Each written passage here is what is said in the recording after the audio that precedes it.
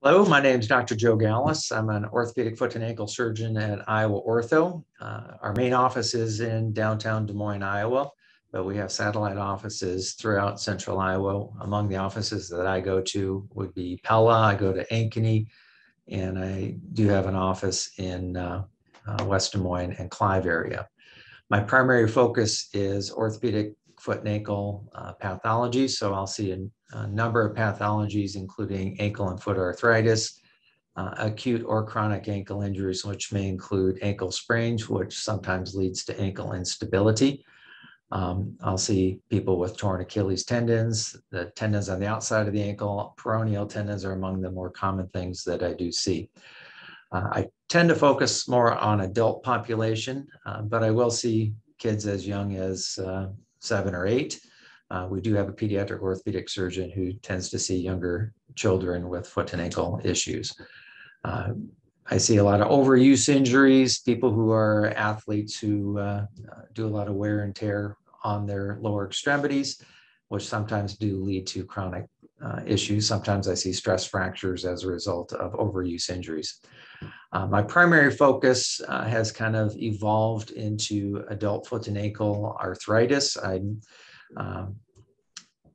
doing a lot of ankle replacements and ankle fusions and other fusions about the hind foot.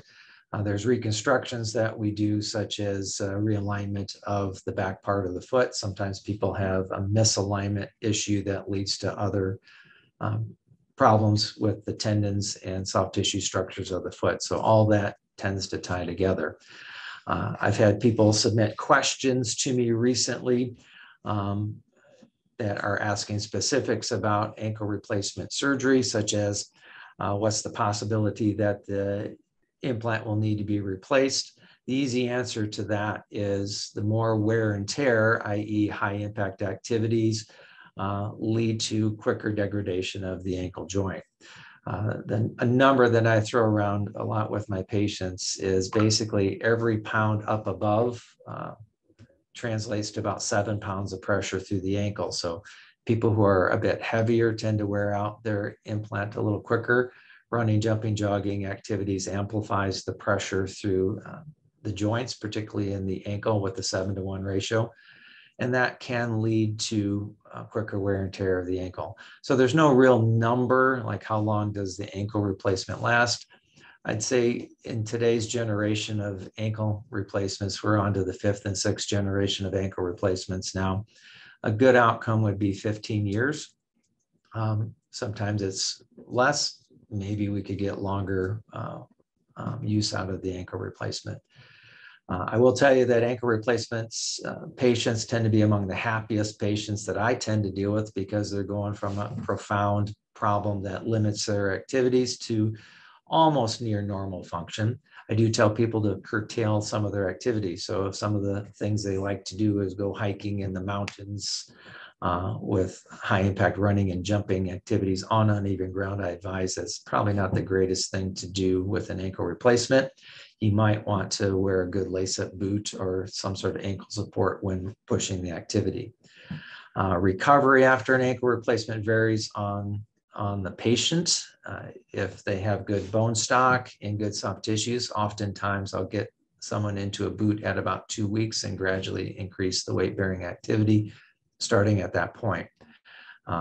For ankle fusions, it's a little bit longer recovery.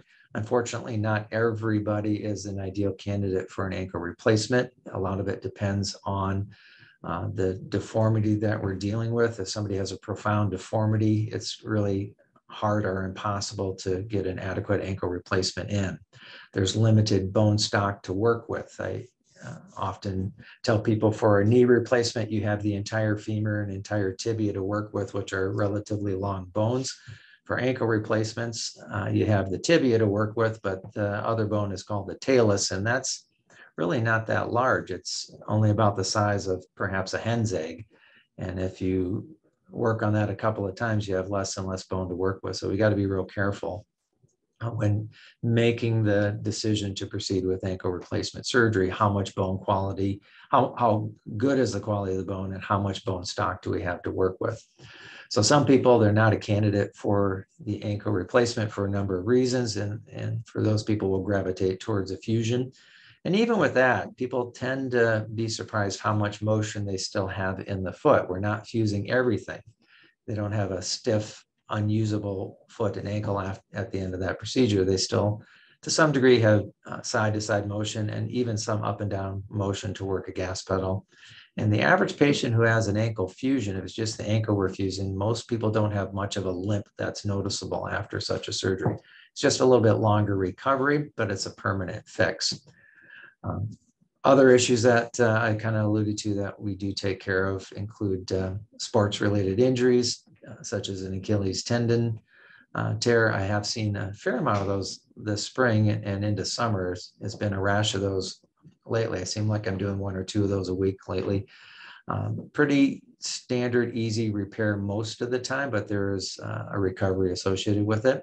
The technology is evolving. Even with Achilles tendon repairs, we're starting to utilize more minimally invasive or small incision type techniques to get away with repairing the Achilles tendons when we can. Other tendons are the ones on the outside part of the ankle, the peroneal tendons. Those tend to become an issue if somebody has frequent ankle sprains and ankle instability. Sometimes we can tighten up the ankle and repair the peroneal tendons at the same time and walk people through the process.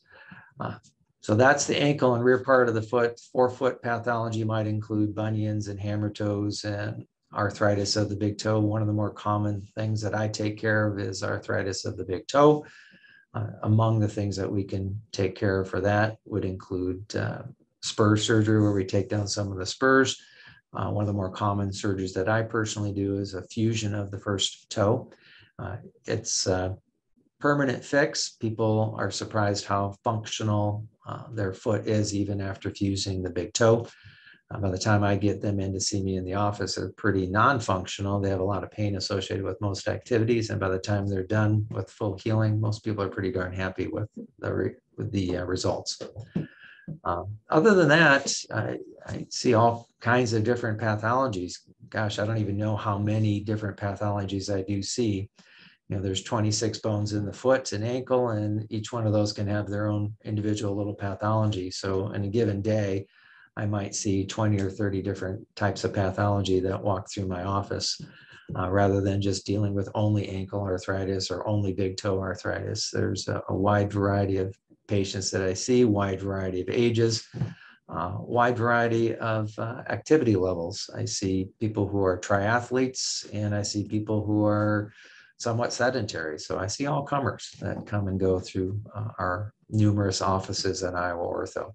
So feel free to reach out to Iowa Ortho. We're happy to see you at any of our locations. I try to spread myself out to as many locations as possible. And usually the wait isn't too terribly long to get in, and we'll start with usually conservative measures. And if somebody needs something more aggressive, we can usually take care of that as well. Thank you.